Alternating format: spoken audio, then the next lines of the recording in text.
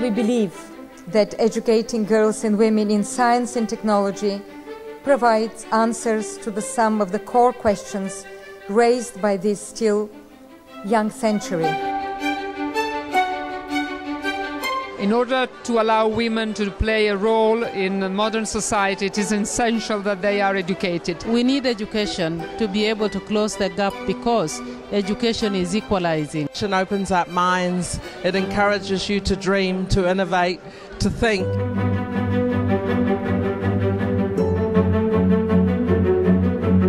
It is very important for the universities and centers of excellence like Xifa University to invest in women development, to see actually the ultimate aim of everything, I think, is to have a better world. The University of Xifa is a good place for women.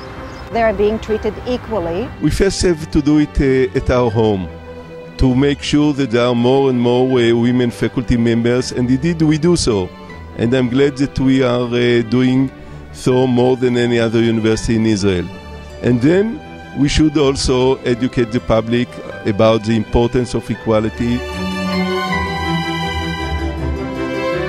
Education is key to women's empowerment because it defines all the parameters that women can use to advance themselves. A woman who is educated can contribute to the welfare of society, to the welfare of the family, and also expands her horizon for economic empowerment. Education has always been an impetus for change, growth and mobility, especially for women. Creative art therapies contribute to growth.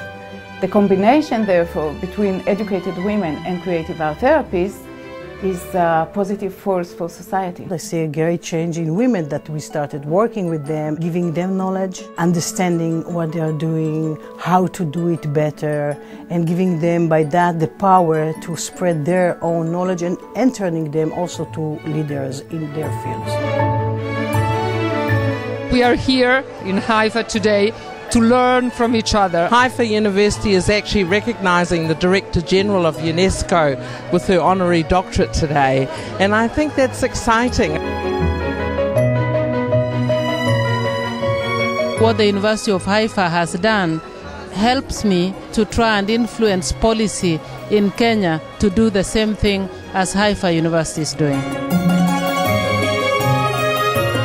Gender equality is the best investment in the future sustainable development of any country in the world. The message is always to believe, to put higher goals. And I don't see any, I would say, immovable obstacles to achieving us. We just have to work and we have to be persistent.